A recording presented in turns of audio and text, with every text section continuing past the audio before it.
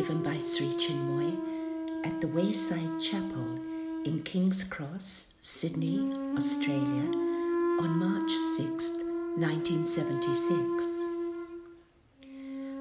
I have come to you today as a seeker brother, a lover of humanity. We are all seekers here. We are all aspiring for the highest truth. You are aspiring, and I am also aspiring. Aspiration is the climbing flame within us, and at the same time, a connecting link between you and me, between your soul and mine. When we seek, when we cry, we feel that prayer is not only hope, but certainty. Certainty that the human world is entering into the world of divinity. I happen to be a seeker at the United Nations. My sole aim there is to serve the body and soul of the United Nations in silence with my prayer and meditation. I do not know anything about politics, but I do know about oneness with the highest. In the United Nations, there is a small group of genuine seekers who come 2 times a week to serve the UN with their soulful prayer and meditation. We feel that this inner prayer and meditation can and will help in boundless measure to bring peace, light, and bliss to the world.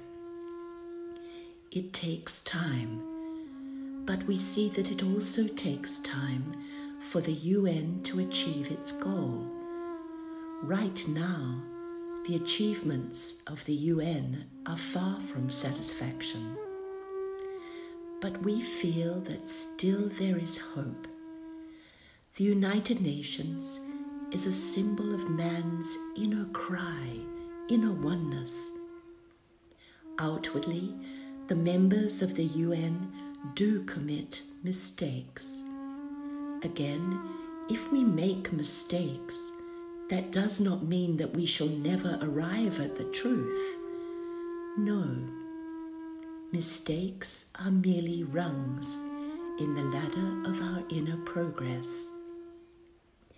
If we have an inner urge to do the right thing, to grow into the right thing, to fulfill the divine within us, then there comes a time when we do become perfect instruments of God.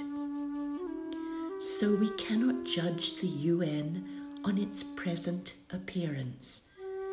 We cannot judge the UN by what it has already offered us. Only we can judge the UN on its soulful promise, its promise that it will one day flood the world with boundless peace. God has countless children and countless divine qualities, but I wish to say that his fondest child is peace. Everything this world of ours has, save and except one thing, and that is peace. What is peace? Peace is satisfaction. Each individual has his own way of discovering peace or defining peace. A child breaks something or makes a clamorous noise, and that gives him satisfaction and makes him feel peace. He breaks the thing, and then he is satisfied and peaceful for a few seconds. Again, the destructive vital of a particular nation may come to the fore and destroy another nation. The victorious nation gets joy. It feels satisfaction and peace. Each individual and each nation has a way of defining peace, appreciating peace, and achieving peace. But most of the time, this peace is false peace. It is peace that is inevitably followed by frustration. A child breaks something, then a few minutes later, he wants to break something else. One thing is not enough. He wants to break 10 things.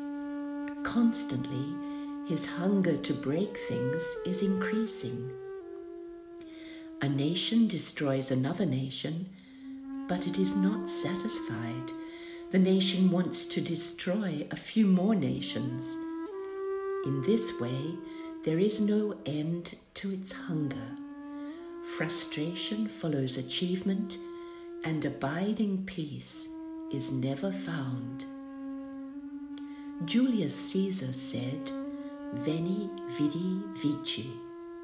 I came, I saw, I conquered. He conquered, but inside him was nothing but a barren desert. By conquering, we cannot have happiness. If he had said, "I came, I saw, I became," then he would have had real peace. Real peace comes only if we say, "I have come to serve you. I am becoming part and parcel of your existence reality." Then we will feel perfect peace. Right now, fear, doubt, anxiety, tension, and disharmony are reigning supreme. But there shall come a time when this world of ours will be flooded with peace. Who is going to bring about that radical change?